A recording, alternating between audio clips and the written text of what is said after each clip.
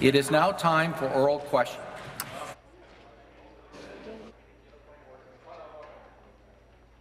The member for Markham Unionville has informed me he has a point of order.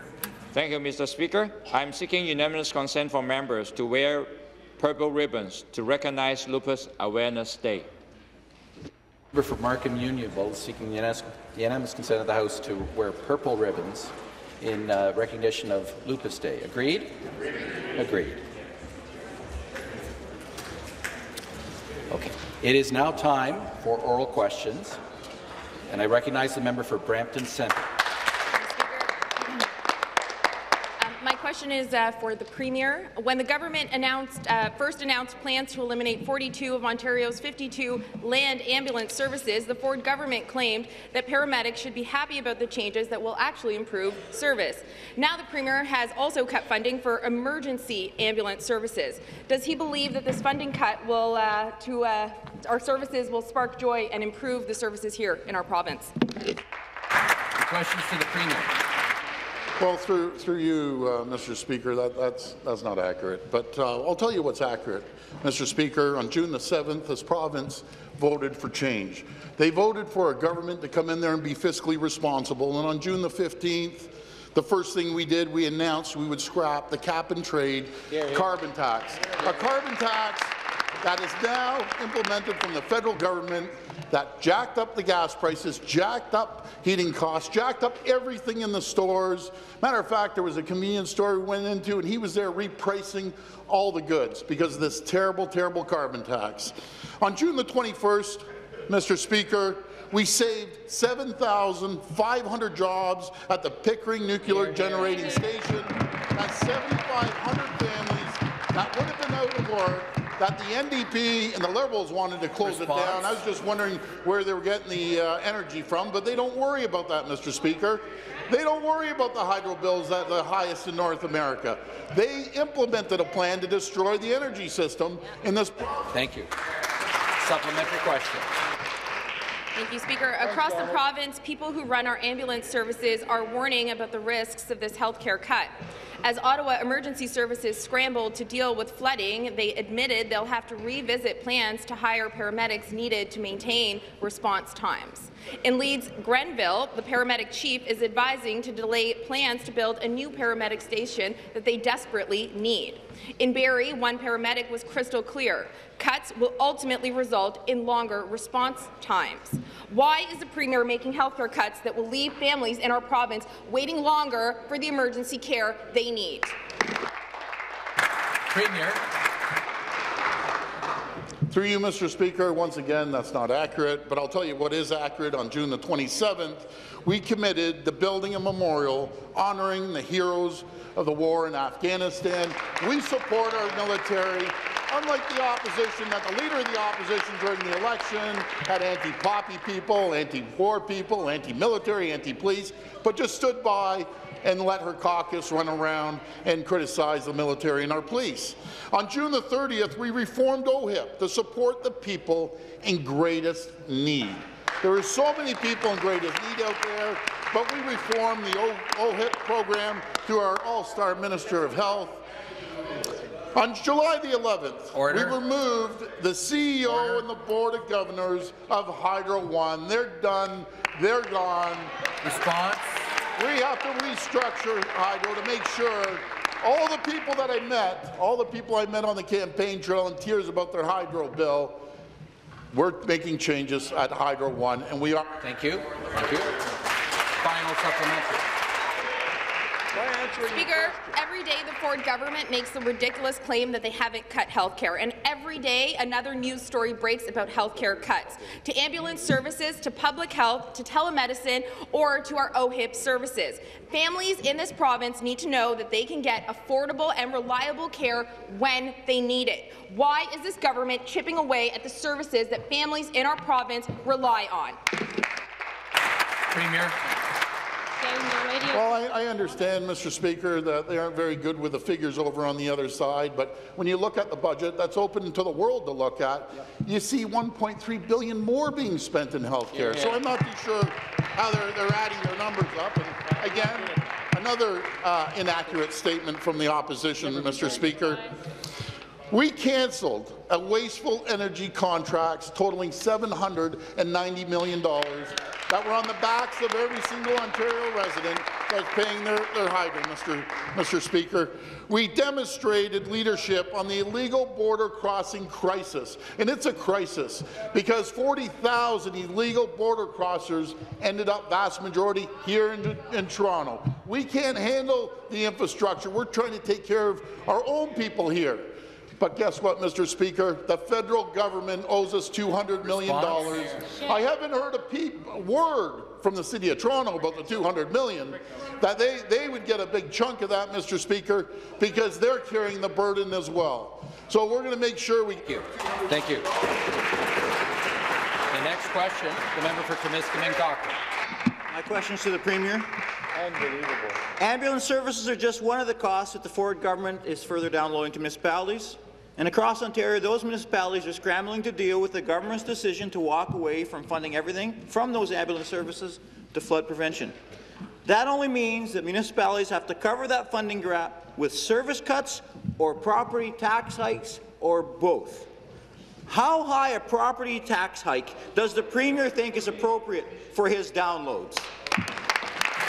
Questions to the Premier. Mr. Speaker, to the member of Provincial Parliament that just asked the question, where was he for the last 15 years as they dismantled, they destroyed one of the most prosperous provinces in the entire country? They were nowhere. They're worrying about that. As gas prices went up, as heating costs went up, as everything went up, our debt went up over $200 billion, they were side by side. 98% of the time they were supporting the Liberal government. Yep, I can tell you, so what we did when we found out we were inheriting a bankrupt province, on July the 17th, we commissioned a line-by-line audit of government spending from one of the big 5 accounting firms for third-party verification. You know, Mr. Speaker, socialism that they believe in the socialist mentality doesn't work anywhere in the world. You can't keep digging into the pockets of the people that are working in the factories, working in the offices. Yep. Socialism does not work. Stop the clock.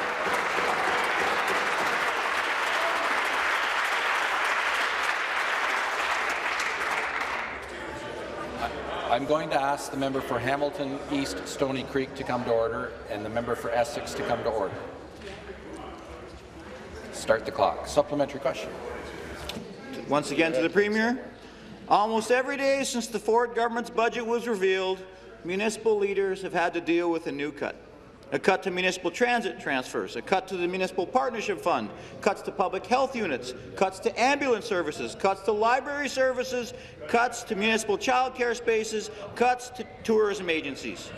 How can the Premier pretend that downloading all these costs onto municipalities doesn't mean tax hikes and service cuts for families across Ontario? Premier. Through you, Mr. Speaker, I just want to remind the opposition they were involved and schemed, I'll tell you, the largest tax hikes this province has ever seen on businesses, on the average person working hard. Mr. Speaker, they understand one thing. Order. They understand one thing is continue to tax people and continue to waste taxpayers' money. Zero accountability.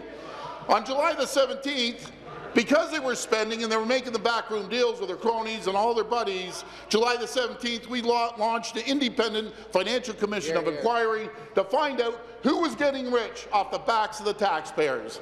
And that was a real eye-opener for the taxpayers. On July the 18th to the 20th, showed national leadership at the Council of Federation. We had an agreement from all provinces to make sure that the federal government's held accountable on the illegal immigration to pay back the $200 million. It wasn't just me, Mr. Speaker, it was every single premier in this province. Thank you. The final supplementary. Once again to the Premier, families expect governments to work together to ensure that they have the services they need, whether it's reliable transit, vaccinations, or library books. Instead, they have a Premier who is basically walking out of the restaurant and leaving mayors and councillors to deal with the bill. That's right. Why can't the Premier actually work with municipal leaders to solve these problems instead of being the one that creates them and also being the one who even refuses to answer the questions regarding these issues? That's right. Thank you, Speaker. Premier. Through you, Mr. Speaker, another inaccurate statement. On July the 19th, Mr. Speaker, we fought for the automotive jobs and trade talks in Washington, D.C. Come to order. In Washington, D.C., and I'll tell you what the Big Five automotive folks said, that the high hydro rates that they supported are killing automotive jobs. The head of the unions were killing automotive jobs. There's places all over North America to produce cars. We need to make sure that we create the environment for companies to thrive in the automotive sector. We supported new lowering Dawn project by cutting red tape. It was full of red tape. As we know, we have 385,000 regulations created by the NDP, created by the Liberals, to stifle jobs, to stifle entrepreneurs from getting ahead in life. But we put an end to that and we cut red tape. We introduced legislation to end the cap and trade carbon tax once and for all. Now we have the federal. Thank you. Thank you. The next question, the member for Brampton Centre. Thank you, Speaker. My question is to the Premier. Yesterday, our leader, the Leader of the Official Opposition, tabled a resolution to officially declare a climate emergency here in Ontario. Across the province, we are seeing the devastating toll that climate change is taking on our communities, our environment, and our economy. Increasing instances of natural disasters like tornadoes, forest fires, and floods are tearing through Ontario at an alarming rate, threatening lives, displacing families, and contributing to millions of dollars in damage. Recognizing the very real threat climate change poses to our province shows that we are committed to taking immediate, decisive action to protect our people and the environment. Will the Premier support our motion to declare a climate emergency in Ontario? Questions to the Premier. I'll tell you, one of the biggest climate crises right now is burning the backs of businesses, burning the backs of the people day in and day out with this terrible, terrible carbon tax. We proved to the federal government we don't need a carbon tax to be environmentally friendly. Our Minister of Environment has put together a solid plan, a great plan, to make sure we're environmentally conscious, to make sure we go after the big emitters. That's accurate, Mr. Speaker. But we cancelled, and this is what destroyed the energy. The energy policies that they supported along with the Liberals destroyed this province. We cancelled the White Pines Wind Project and made a lot of people happy in Minister Smith's area and across the province. It's unfortunate we can't cancel the rest of them, driving up cost anywhere from 14 cents per kilowatt up to 40 cents. They're gouging the people. There's never been a bigger transfer of wealth from the hard-working people of Ontario to the political insiders than this energy project and these. Thank you. Supplementary question. Thank you, Speaker. This resolution reflects the priorities of communities Canada-wide. Cities like Ottawa, Vancouver, Halifax, Hamilton, and Kingston have all actually taken the same step. They all know that ignoring the threats of climate change will not stop it from destroying our communities. The Premier himself has even admitted that climate change is real and that it is contributing to the devastating floods that we're seeing in Ontario right now.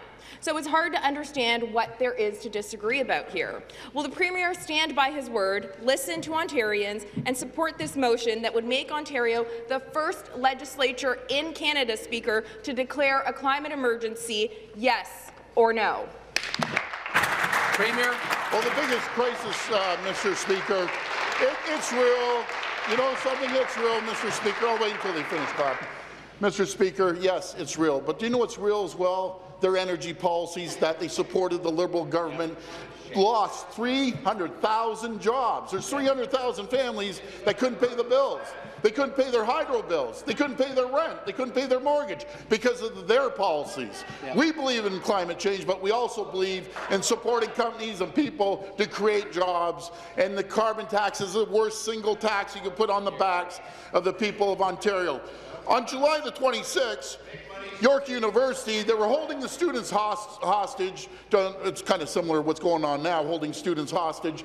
But, Mr. Speaker, at York University, we legislated them back to work, get the students back into the classrooms, because we knew it was the right thing to do for the people of York University and the students.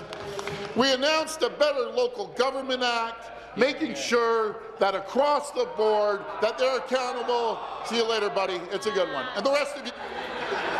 Order. Order. Order. And stop the clock.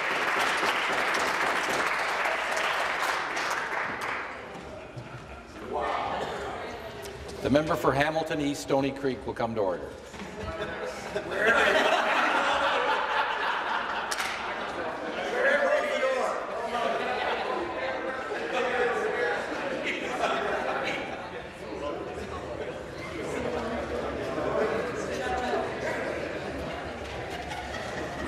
Start the clock. The next question, the member for Simcoe North.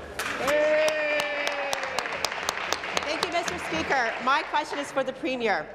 This spring, many regions in Ontario were hit with incredible flooding that caused havoc in our communities. Our hearts go out to the families that have had their lives turned upside down by these floods. I'd like to thank the Premier for the strong leadership he has displayed. He's visited affected communities and met with municipalities to ensure the people of Ontario know our government stands with them. In fact, our entire team has stepped up during this very challenging time. We want every Ontarian to know that you have our government's full support during this most difficult time. Mr. Speaker, can the Premier speak about a few of the Ontario businesses that are doing their part for Ontario during this flood? The question is to the Premier. Well, I want to thank the member from Simcoe North, doing a great job in the Simcoe area. She's absolutely loved in that area, so thank you for the question.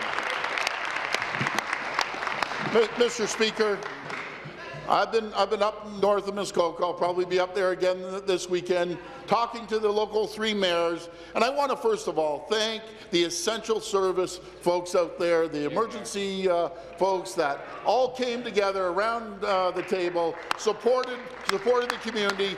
But most important, the 2,000 Canadian Armed Forces who've been instrumental in helping people fill the sandbags, making sure that people feel secure there, and they're just incredible heroes in this country, and we're so fortunate to have them. Mr. Speaker, Hydro One has waived all reconnection fees. Usually it's typically $400 to reconnect. They've cancelled all those fees, and Ottawa Hydro has done the same. So we want to thank Hydro One. We want to thank Ottawa Hydro to making life a little bit easier for the people that have been affected in the flooded areas. Very good. Thank you. Supplementary question. Thank you, Speaker, and thank you to the Premier for his answer. Rising water levels have pushed many Ontarians out of their homes.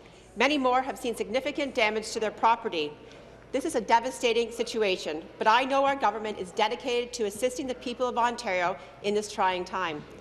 Mr. Speaker, some members of this House have undoubtedly heard concerns from flood-affected residents that the Electrical Safety Authority would be charging them a $400 fee to reconnect their electricity. To put it simply, this is an unfair burden to place on Ontarians who have seen their homes and businesses damaged or destroyed by flooding. Speaker, could the Premier please explain what actions our government is taking to ensure residents in flood-affected areas are not subjected to further costs? Premier. Minister of Government Services. Minister of Government and Consumer Services. Thank you, Speaker. Through you, I want to thank my honourable colleague, the member from Simcoe North, for the great work she does in this very important question. Mr. Speaker, I want to first express my deepest sympathies to all those families who are affected by the recent flooding in Ontario. I know my thoughts and the thoughts of everyone in this House are with them. I can only imagine how difficult it is to be displaced from their home in such a devastating way. For too many people, restoring their property after a flood can create significant hardship, both emotionally and financially. That's why I'm pleased to report that the Electrical Safety Authority will be waiving the reconnection fee for restoring electrical services in flood-damaged areas. I've been informed by the ESA that a full refund will be provided for anyone who has already paid this fee. I want to take a moment to let Ontarians know that they can contact ESA's Customer Service Centre by calling 1-877-372-7233. Mr. Speaker, our government is committed to working with the dedicated staff on the ground and our partners in emergency services to ensure the safety and well-being of residents. I'm glad to see the ESA joining us in those efforts. Finally, I want to personally thank all the responders, first responders, utilities, and service providers for supporting affected communities across Ontario during this difficult time. Thank you, Speaker. Hear, hear. The next question, the member for Essex. Thank you very much, Speaker. My question is to the Premier. Speaker, the Premier knows or should know that in a democracy, people can and should visit their local MPP when there are issues that concern them. That's why it was shocking to see the MPP for Niagara West call the police on a group of about 15 book club members and former librarians who visited the constituency office to raise concerns about library cuts. Seniors. Speaker, Janet Hodgkins, a book club member and a retired librarian who worked at the Welland Public Library for 28 years, told the press, and I quote, "I don't think we look threatening." Speaker, does the Premier believe that this group of retired librarians posed a threat that required police intervention? Questions to the Premier. Through you, Mr. Speaker, the only people that pose a threat to the people of Ontario are their policies. The NDP and the Liberals' policies for the last 15 years. 15 years their policies have destroyed this province. Resistance and chaos. On August the 2nd, Mr. Speaker, we challenged the federal carbon tax in court. But I can tell you, Mr. Speaker, win, lose or draw in court, the people will decide in October where this carbon tax is going. Yep. It's not going to be the courts. It will be the people of this country. Here, here. And you see the blue sweep going right across this country. I think the feds need to wake up and smell the roses. Yep. On August the 7th, one of their favorites, we issued a Buck a Beer challenge, and people took us up on Buck a Beer challenge. The places were sold out of every store that sold it. That was on August 7th. On August 8th, we responded to forest fire crisis. We went up there. We made sure we put the resources needed to fight the forest fire. Thank you.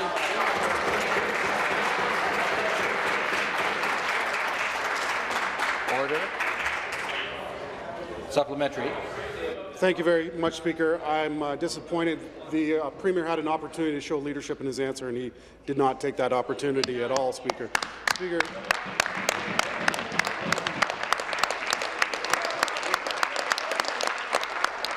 Speaker, the government side should remember that we all answer to the people of Ontario, and talking to constituents is a part of this job, not something that requires a police escort. So it should go without saying. Speaker, government side, come to order. Speaker, our police have better things to do, and constituents deserve to be heard, and no one should be calling the police on retired librarians politely raising concerns. Speaker, will the Premier do the right thing, show some leadership in his answer, and instruct the member to make a formal apology, and if he refuses, will the Premier do so on his behalf? They can come to St. Patrick's. Members, please take your seats. Premier to reply. Not so rich, so ironic. Who talks to their constituents? I made 5 constituent calls in your area, by the way, 519 area code today. They're concerned about Essex. Once they find out the voting record, how they voted down all the tax breaks and all the incentives, there might be a different story, Mr. Speaker. Order.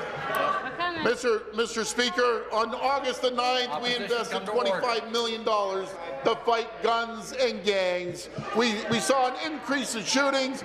It took us a few days to get the check over there to be implemented, and they're fighting guns and gangs now, Mr. Speaker. On August the 13th, we announced the cannabis retail model following federal legalization of cannabis. The previous government wanted to unionize it all, make sure their buddies get their cut of the pie as well. We thought it'd be better to let entrepreneurs thrive and prosper, open their own stores and create jobs themselves, rather than being tied to the unions. As the NDP, that's who. Thank you. The next question, the member for Etobicoke Centre. Mr. Speaker, our government was elected on a promise that we would return Ontario to fiscal health.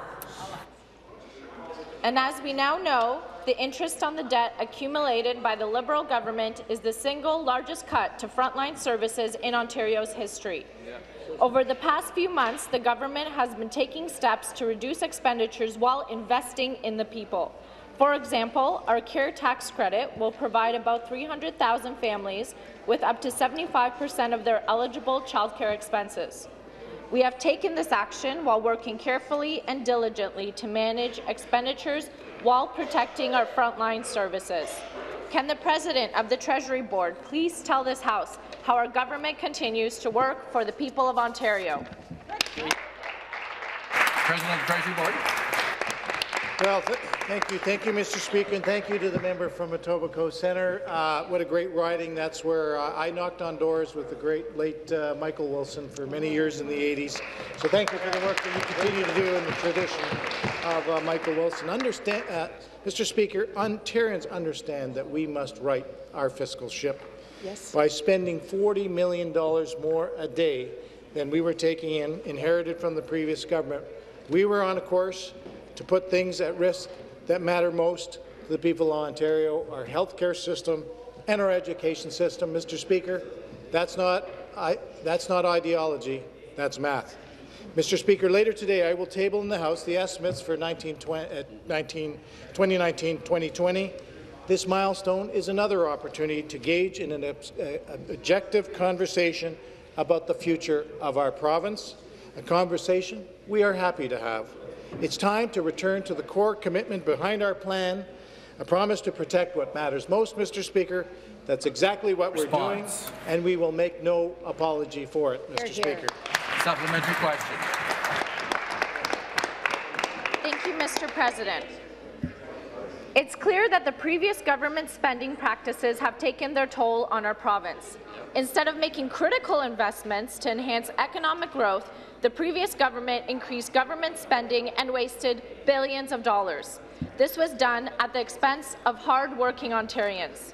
You would think that with all of that spending, the services and programs that the people of Ontario depended on would have improved dramatically, but they didn't. The only thing that the people got more of was debt and mismanagement of hard-earned tax dollars. This is unacceptable. Mr. Speaker, can the President of the Treasury Board inform the House on what the government is doing to repair the damage that was done by the previous Liberal government and bring relief to the people of Ontario? Once again, the President of the Treasury Board. Thank you, Mr. Speaker. Our government understands that reducing the burden of everyday expenses can make a huge difference in the lives of the people of Ontario. That's why we fought through the great leadership of the Minister of Energy and his partner, the Minister of Environment, to fix the hydro mess so that more money stayed in the pockets of hardworking Ontarians. Mr. Speaker, that's why we are working to bring over $2 billion through the hard work of the Minister of Finance, through our new low-income individual and family tax credit, Mr. Speaker. And that's why we invested $1.6 billion to protect teacher jobs while boards align class sizes with other Canadian jurisdictions through the hard work of our Minister of Education. Mr. Speaker, we are protecting what matters most while we restore fiscal balance to this province. Ontarians deserve a better, brighter future, and that's what we are building without apology and with tremendous care. Thank you, Mr. Speaker. Thank you very much. The next question, the member for London West. Thank you, Speaker. My question is to the Premier. Speaker, 5 employment service agencies in London have been forced to lay off a dozen staff because of a $2 million funding cut that took effect April 1st. About half the cut is the result of this government's cancellation of 2 province-wide programs focused on young people. The Employing Youth Talent Incentive, which provided subsidies for small business to hire youth, and the Youth Job Link. The loss of these programs will hurt hundreds of vulnerable youth in London and thousands more across the province. Speaker, with the summer job season upon us and with so many Ontario youth struggling to find employment, why is this government eliminating programs that are specifically designed to help young people gain skills and valuable job experience? Good question. Question was addressed to the Premier. Through you, Mr. Speaker. Do you know what our employment program is? Creating jobs, which we created 123,000 private sector jobs. Mr. Speaker, we have a labour shortage. There's so many jobs out there. Anyone who's healthy and physically able to work can go out there and get a job tomorrow. Every company I talk to that needs people, no matter what sector it is, Mr. Speaker, we have created the environment to thrive and prosper in this great province. Before, we lost 300,000 jobs, Mr. Speaker. So when it came on August the 15th, Mr. Speaker, we ensured greater transparency and accountability at Hydro One. The $6 million man, he's done, he's gone. But guess what? We made sure the compensation was 300% lower for the next CEO. Not 300% lower is going in the pockets of ratepayers who pay their hydro bills. Relief for families. We announced 9 new OPP attachments. We love our OPP. We love our place. I like the up. Thank you. Thank you. I'm going to ask the Premier to withdraw. Withdraw. Supplementary question. Thank you, Speaker. Again to the Premier. It's not only youth jobs and small businesses that are under attack. This government is also gutting funding for startups and innovative companies by as much as 50%. Speaker, the supports available to early-stage firms are what keeps these companies here in Ontario. Without these supports, they can and will go elsewhere. In particular, cuts to Ontario Centres of Excellence will mean the loss of vital scale-up investment for later-stage businesses, which is known to be the biggest gap in Ontario's innovation ecosystem. These businesses will simply leave to find investors. Speaker, other than signs on the border, does this government have any plan to keep high-potential firms in Ontario creating jobs for Ontarians?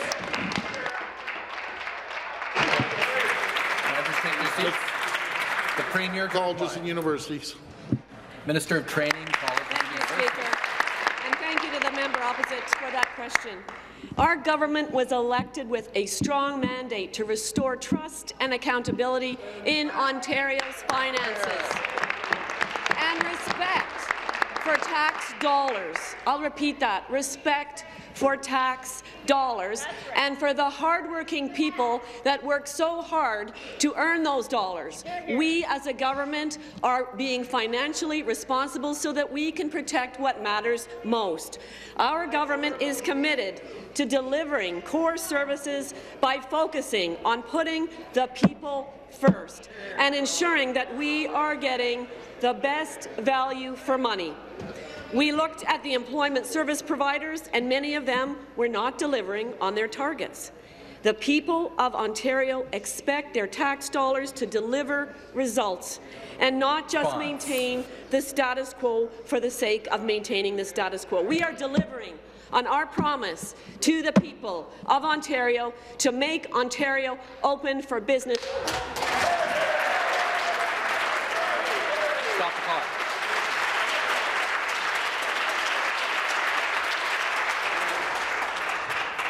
The next question. Start the clock. The next question, the member for Guelph. Thank you, Mr. Speaker. My question is for the Premier. For years, the Ontario Municipal Board cost citizens and taxpayers millions of dollars. It's bad enough that deep-pocketed developers use the OMB to overturn local planning decisions. It's even worse that millions of tax dollars were wasted on these judicial disputes. In Guelph alone, the OMB hearings cost cities' taxpayers more than $1 million in 3 years. Reviving the old OMB rules is a massive transfer of power and money from taxpayers to big developers. Mr. Speaker, why is the Premier showing such disrespect for taxpayers by reviving an old OMB system that took so much money out of their pockets to overturn the decisions citizens made? Questions to the Premier. Minister of Finance. To the Minister of Finance. Thank you. Well, first of all, the member's statements, Speaker, do not reflect the facts. In fact, what we are doing for the taxpayers, let me tell you the choices that we made. We've chosen to invest in projects like $90 million in free dental care for 100,000 low-income seniors. We've chosen to invest $1.75 billion to build 15,000 long-term care beds. That's what we're doing for the taxpayer. We've chosen to invest $2 billion to fund up to 75% of childcare for 300,000 families.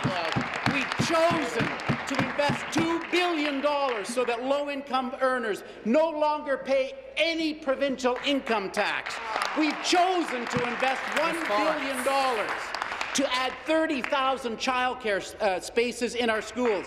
That's what we have chosen to do for the taxpayers of Ontario.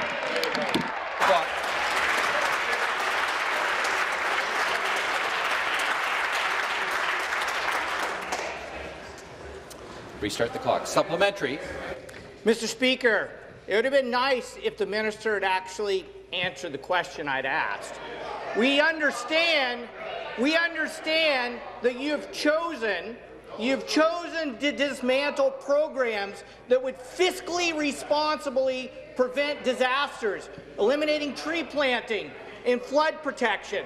But you've also chosen, through Bill 108, to bring back OMB rules that resulted in a massive transfer of money and power to big developers.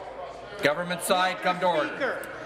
Mr. Speaker, can the Premier tell, or the Minister tell, this House and the people of Ontario how much money in anticipated legal fees bringing back the OMB rules will cost municipal governments and municipal taxpayers? Response, Minister of Finance. Thank you. Well, I can tell you how many jobs we've created in Ontario since we began. The business climate that we have put out has created 123,000 jobs since we were elected.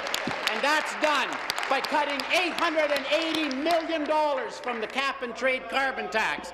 That's done by freezing minimum wage at $14, giving businesses a chance to catch up and save $1.3 billion, which they've reinvested and hired those people.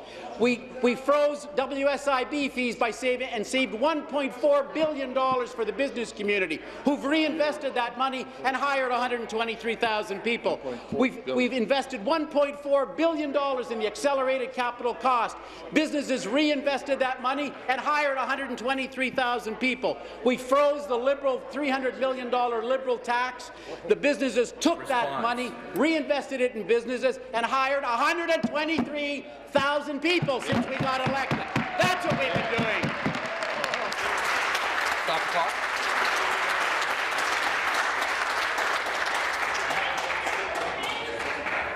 Order. Order.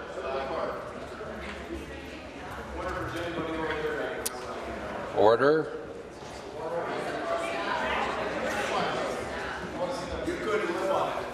Member for Hamilton East, Stony Creek has to come to order. Member for Mississauga, Streetsville has to come to order.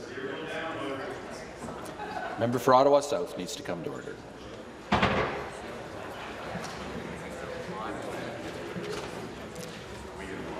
Start the clock. The next question, the member for Willowdale.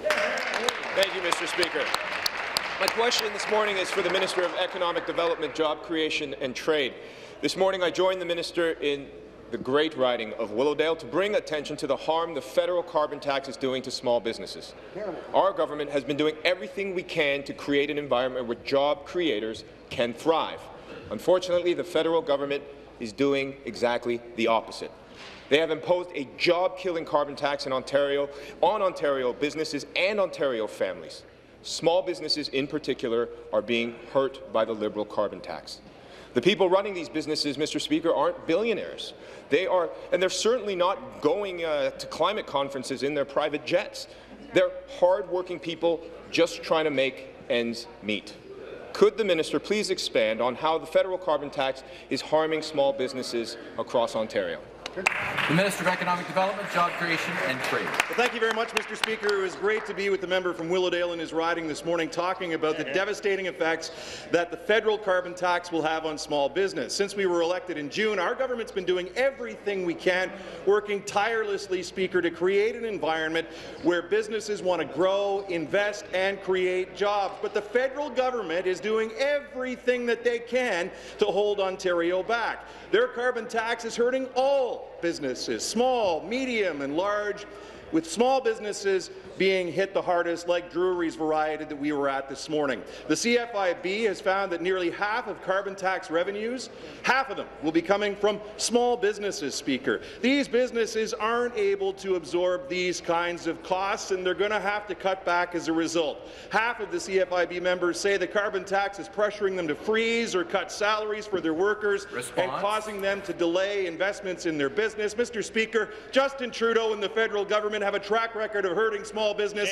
and his carbon tax is no different, Mr. Speaker. Supplementary question. Thank you, and through you, Mr. Speaker, thanks to the Minister for his answer. I was also joined by the Minister of Environment, Conservation and Parks, who spoke at length about the progress our province has made to reduce emissions without a tax. It's clear that through great sacrifice and the meaningful efforts of individuals and small business like Drury Variety, our province has done its fair share to fight climate change and reduce greenhouse gas emissions. Unfortunately, the federal government fails to grasp this concept. They believe that the only way to fight climate change is with a regressive carbon tax. Justin Trudeau continues to force his carbon tax on the people of this very proud province. Their carbon tax is hurting all businesses, Mr. Speaker, with small business being hit the hardest. Could the minister please explain what the sacrifices of Ontario's hard-working people have accomplished so far? Minister to reply. Minister of Environment, Speaker. Minister of Environment, Conservation and Parks. Mr. Speaker, through you to the member, and thank you for the question. Thank you for the great work that he does, and thank you as well to the Minister of Economic Development, Trade and Job Creation for joining us today. You know, we've spoken in this legislature, Mr. Speaker, about what Ontario has done, and the report came out, the new report from the National Inventory, just 2 weeks ago. While Ontario has reduced greenhouse gases by 22%, the rest of Canada has gone up 6%.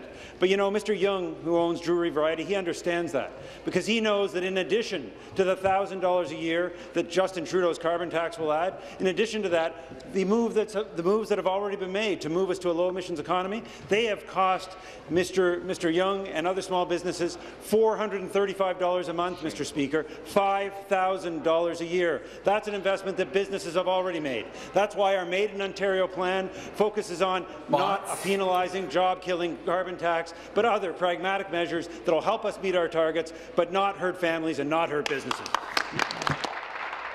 The next question, the member for Davenport. Thank you, Mr. Speaker. This question is for the Premier. It was clear from the start that the government's so-called education consultation was nothing more than a public relations exercise. The real plan for massive cuts and lost jobs was being hatched behind closed doors. This so-called consultation asked about improving outcomes in math, but their plan adds distraction of large classes and takes away teaching supports. The so-called consultation talked about getting kids into technology, engineering, and the skilled trades, but their plan is cancelling courses in technology, robotics, and shop. Given the turmoil the government has brought to our schools, does the Premier think this $1 million survey was money well spent? Someone needs to reply on behalf of the government. Minister of Finance. Minister of Education. Referred to the Minister of Education. The results of this consultation has informed us for education policy for years to come, and we've listened. We are investing like never before. We're investing in our capital investments in terms of school repairs and builds across this province. $13 billion over the next 10 years. We heard loud and clear from the consultations that our students were graduating without the job skills they required. We are investing in math curriculum so we can get back to the fundamentals and get them back on track. We are supporting teachers as well in that regard so that that they have the skills to teach the math fundamentals that our students have missed over the last 15 years. We listened through that consultation and found that parents want to be included and engaged in curriculum, and we are making sure that happens. Speaker, that curriculum has given us so much opportunity to continue to listen and properly invest like never before. So ultimately, that classroom is the best. Thank you. Supplementary question. Mr. Speaker, the parents are actually saying they're outraged by your cuts, Minister. Speaker, the Premier is forcing school boards to find cuts in the classroom in the name of efficiency, while his own so-called consultation came in 300% over budget. But if they want some free feedback on their education plan and its impact, Speaker, they don't have to look very far. Just ask one of the 23 teachers declared redundant in Simcoe County last week, despite growing enrollment, or the counsellors and speech-language pathologists let go in Halton.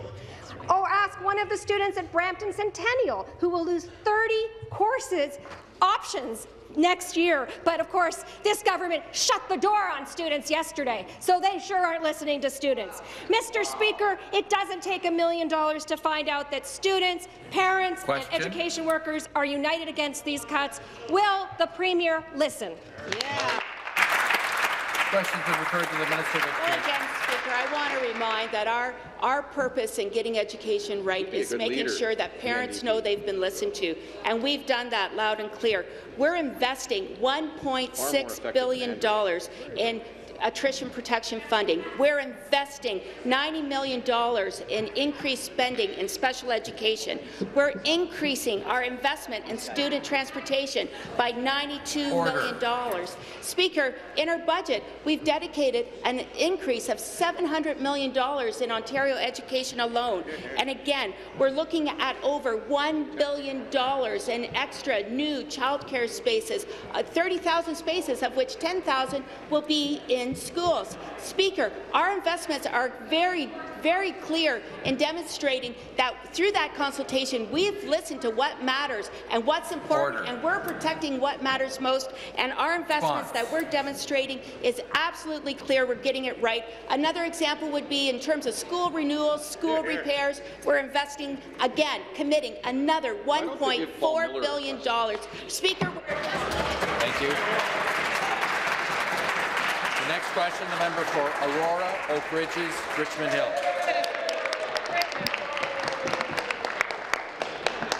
Thank you very much, Speaker. My question is to the Minister of Training, Colleges and Universities. Speaker, I've heard from many constituents who are frustrated with the complex, convoluted and constraining system set up by the previous government and the Ontario College of Trades. They're frustrated with the red tape and stifling regulation that the previous skilled trade framework created and the lack of action by the previous government to make life easier for tradespeople in Ontario. That's why I was so pleased to see that our government introduced a plan to modernize the skilled trades in Ontario. Would the minister tell us how the government's modernization of the skilled trades will help make Ontario open for business and open for jobs? Minister of Training, Colleges and Universities. Thank you, Speaker, and thank you very much to the member from Aurora, Oak Ridges, Richmond Hill for his question and for his great work on behalf of his constituents. Speaker, unlike the NDP, our government is committed to making Ontario open for business by reducing the burden on skilled workers. Our Modernizing the Skilled Trades and Apprenticeship Act, if passed, will create a flexible system for the skilled trades in Ontario. It will reduce red tape for employers and apprentices. It will streamline service delivery and help promote the tremendous career opportunities that the skilled trades offer. This new framework will allow our workforce to respond to the demands of the job market, ensuring that Ontario is open for business and open for jobs. Thank you, Speaker. Supplementary question. Thank you, Speaker, and thank you to the Minister for the answer. Speaker, I'm thrilled that we're taking decisive action to make life easier for our tradespeople, whether they're an apprentice or journey person. I know that this will come as a relief to many of my constituents, and it will make Ontario open for business. Speaker, I've also heard from many constituents who are frustrated with the high membership fees charged by the Ontario College of Trades. Speaker, I heard this again and again as I travelled across Ontario and listened and consulted with the people. Would the minister tell us about what our government is doing to reduce the financial burden on tradespeople in our province, please? Minister to reply. Thank you, Speaker. And the member is absolutely right. The previous Liberal government increased fees on journey persons by 300%. Yet wages for tradespeople did not increase by 300% over that same period. And that is why we have eliminated membership fees for apprentices and reduced the annual membership fees for journey persons by 50%. These reductions will put more money back in the pockets of our tradespeople and encourage more people to pursue a career in the skilled trades. So I'm looking forward to the NDP supporting our government's actions. Thank you, Speaker. Next question, the member for Kingston and the Islands. Thank you, Speaker, and through you, my question is to the acting Premier. This past week, the United Nations released a report stating there are 1 million species currently at risk of disappearing altogether. We are in the midst of the 6th great extinction on Earth and the only one caused by us. But instead of taking action to protect endangered species in Ontario, the Premier's newest scheme is going to allow developers, sprawl developers, to pay to break the law, to buy their way out of the Endangered Species Act. Under this government, Conservative government allies can now bulldoze previously protected areas and ignore best practices for development in Ontario. How can we preserve the natural diversity if we allow developers to pay to pave over protected areas? The acting Premier. Minister of the Environment. Referred to the Minister of the Environment, Conservation and Parks. Mr. Speaker, I appreciate the opportunity, the member's question, to talk about our Made in Ontario Environment Plan. Mr. Speaker, it's a comprehensive plan. It is a plan that not only deals with climate, which we enjoy talking about in this right, but also deals with other important issues, including species at risk. We are taking definitive action to make improvements on a plan on 10 years, where even your own House Leader voted against the existing Species at Risk Act. I'm sure that the members from Northern Ontario who are in the NDP caucus understand the challenges that put in front of business. That's why we brought back a more balanced approach, just like our approach to the environment in general. Balance. We believe that you can balance a healthy economy and a healthy environment, not with the highest carbon tax in the world, but with an approach that understands that human habitation and the habitation of endangered species can coexist. That's what your own House Leader believed when this was passed 10 years ago. Why don't you talk to him about it?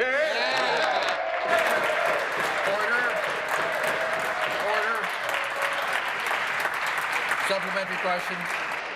Thank you, Speaker, and through you again to the acting Premier. We know the environmental sham is about opening up protected areas for the Premier's sprawl developer buddies. That is what it is about, and that is all it is about. It allows his developer friends to buy their way out of complying with the Endangered Species Act. It ignores science. It ignores best practices in development planning, and it moves us further away from the sustainable province we want to pass on to our children and our grandchildren. Families deserve better. Our children and grandchildren, they deserve better, Speaker. Who lobbied the Premier to allow developers to pay to pass endangered species protection laws? Members, please take their seats.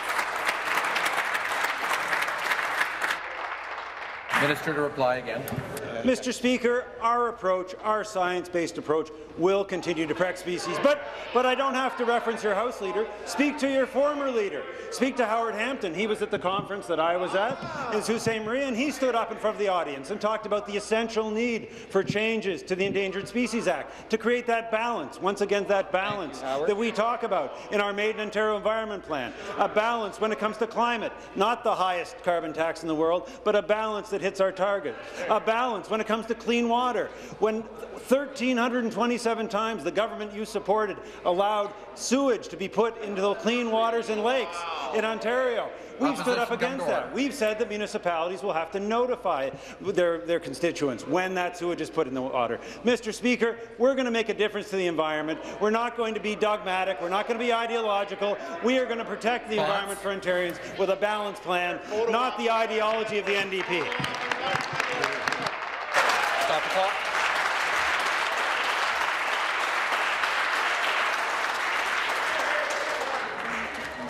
Order. Order. Next question, the member for Mississauga, Aaron Mills. Mr. Speaker, my question is to the Minister of Transportation. Last week, the Minister tabled a comprehensive piece of legislation that, if passed, will reduce the red tape, increasing safety on our roads, highways and bridges to get Ontarians moving. During the election, our government for the people committed to reducing the gridlock and improving transit across Ontario to bring relief to all commuters. I am proud to say that the Minister of Transportation has made many significant announcements that will get the people of our province moving. We have announced highways expansions projects, GO service expansions, the biggest subway expansion in the history, and so much more. Can the Minister of Transportation share some of the great initiatives that are included in the Getting Ontario Moving Act? Minister of Transportation. Thank you very much, Mr. Speaker, and thank the member from Mississauga, Aaron Mills, for that question. It's great joy working with him day in and day out. And just last week, Mr. Speaker, I introduced the Getting Ontario Moving Act. It's, as the member stated, it's quite a comprehensive piece of legislation that, if passed, will cut red tape for our province's job creators, keep our roads safe, and make it easier to deal with the MTO with those individuals throughout our province. Mr. Speaker, we are proposing changes that will build much-needed transit, reduce congestion, get commuters moving again. And some of the proposed measures in my bill include an administrative monetary penalty regime for improperly passing a school bus, increasing penalties for driving too slowly and failing to drive in the right-hand side of the roadway when you're driving slow, and stronger penalties for driving carelessly around maintenance workers, construction workers, tow truck personnel, and recovery workers on our highways. Mr. Speaker, these are just but a few things that we're doing to get Ontario moving, and I have more to say in my supplemental. Supplementary question. Mr. Speaker, thank you for the Minister of Transportation for the very informative response. I know my community of Mississauga, Aaron Mills, will be happy to hear the proposed measures in this bill. It is so important that we are protecting our most vulnerable, our children, and ensuring that they get to and from the school safely. Increasing fines for drivers who are driving too slow in the left-hand lane will also improve our road safety. I'm also pleased that we intend to better protect maintenance, construction, tow truck and recovery workers from dangerous drivers. I know these measures will help to keep all Ontarians safe while working and commuting. Can the Minister of Transportation tell us more about some of the proposed measures introduced last week? Minister. Thanks again for that question, Mr. Speaker. Not only did we introduce the Ontario Moving Act, we've also initiated a number of regulatory changes that were posted this past week. We proposed permitting single-occupant motorcycles to use the HOV lanes. We've proposed to amend Ontario's motorcycle handlebar height restrictions to allow for motorcycles with high-styled handlebars that are in the top of the above the operator's shoulders or below while seated. We also make it easier for charter buses to travel in Ontario through amendments that would align with requirements under the International Registration Plan. And we're also proposing to make life easier and expand customer choice by exempting people with personal use pickup trucks from the burdensome annual inspections. Mr. Speaker, the Getting Ontario Moving Act spells out a number of safety measures that is going to make our roads safer, improve business opportunities, and help the individuals throughout our province. Response. It's unfortunate, Mr. Speaker, that the opposition members voted against this bill without reading it. They're putting the safety of our children at risk, and I hope they learn from their mistake and support us in the second reading vote. Thank you, Mr. Speaker. The next question. Order. The next question, the member for Nickel Belt. Thank you, Mr. Speaker. My question is to the Premier. Women across Ontario have fought really hard for their reproductive rights. Conservative MPPs joined an anti-choice rally outside Queen's Park just now, and they told the protester, "We pledge to fight to make abortion unthinkable in our lifetime." Does the Premier support his MPPs? And the women. Question to the Premier. Minister of Energy. Referred to the Minister of Energy, Northern Development and Mines. Thank you, Mr. Speaker. Of course, we're protecting what matters, Mr. Speaker. We're focused on a healthcare system that addresses the needs of every person who lives in Ontario. We're concerned, Mr. Speaker, for example, that a job-killing regressive carbon tax would compromise the resources of hospitals and medical clinics across this province and across Northern Ontario, Mr. Speaker, to serve the needs of the people of Ontario. Moving forward, Mr. Speaker, we're protecting and investing in education, in healthcare, Mr. Speaker, protecting seniors, and making sure that the people of Ontario have the access to the health services and programs they deserve. Thank you, Mr. Speaker. Supplementary question. Thank you, Speaker. I'd like to go back to the Premier, and I fail to see how this had anything to do with the question that I asked. So the Premier has been less than clear on this issue. He has courted the support of the anti-choice activists, and I'm asking him this morning, will he stand here today and say that he refutes his MPP's comments and support a woman's right to choose?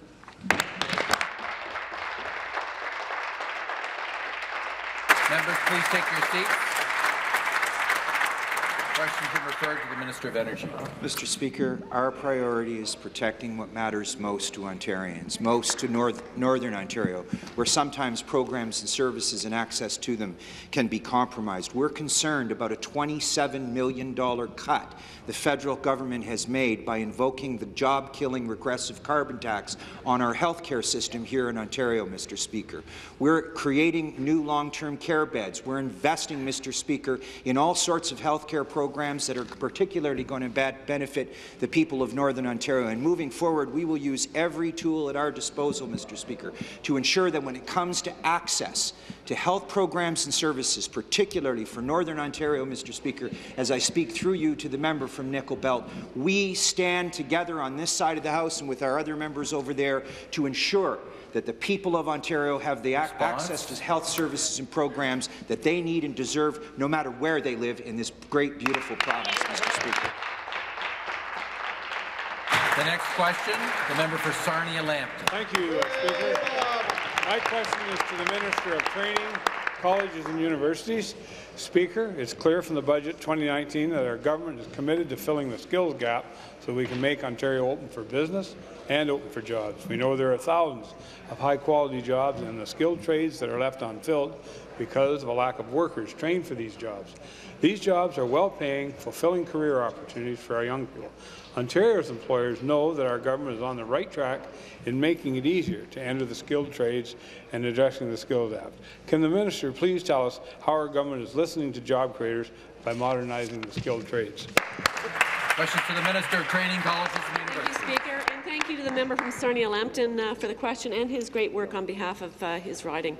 Speaker, we are hearing from stakeholders across Ontario that our government's actions on the skilled trades are helping more young people enter skilled trades professions. And yesterday I met with the Ontario General Contractors Association, who requested that our government develop a government-wide skills strategy, address barriers to entry into the trades, transform the perception of the skilled trades, and create a flexible system for the trades.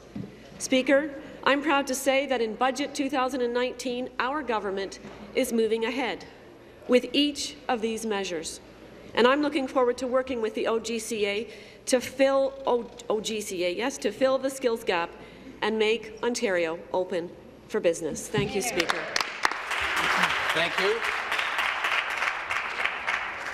Point of order, the Minister of Energy, Northern Development and Mines. Thank you, Mr. Speaker. I'd like to introduce my good friend Ferg Devens, who's from Kenora, and he's chair of the Bladder Cancer Canada and a bladder cancer survivor himself. This National Register charity is committed to making a difference for patients and their caregivers. I'd like to remind everyone that this month is month of May, Bladder Cancer Awareness Month, and we welcome Ferg Devens to this meeting.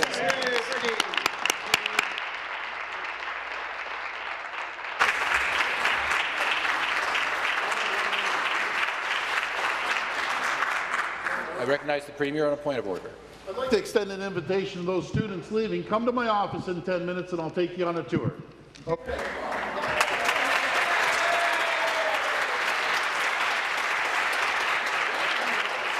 Point of order, the member for Oakville. Yes, thank you, Mr. Speaker. Point of order. I'd like to introduce two friends from the riding of Oakville, John and Alicia Thistlewaite. Welcome to Queen's Park. Thank you. Pursuant to Standing Order 38A, the member for Brampton Centre has given notice of her dissatisfaction with the answer to her question given by the Premier concerning climate change. This matter will be debated Tuesday at 6 p.m. Pursuant to Standing Order 38A, the member for Guelph has given notice of his dissatisfaction with the answer to his question given by the Minister of Finance concerning the old OMB. This matter will be debated Tuesday at 6 p.m.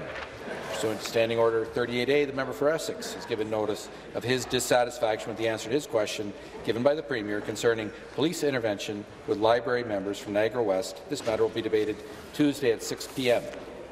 This House stands in recess until 1 p.m.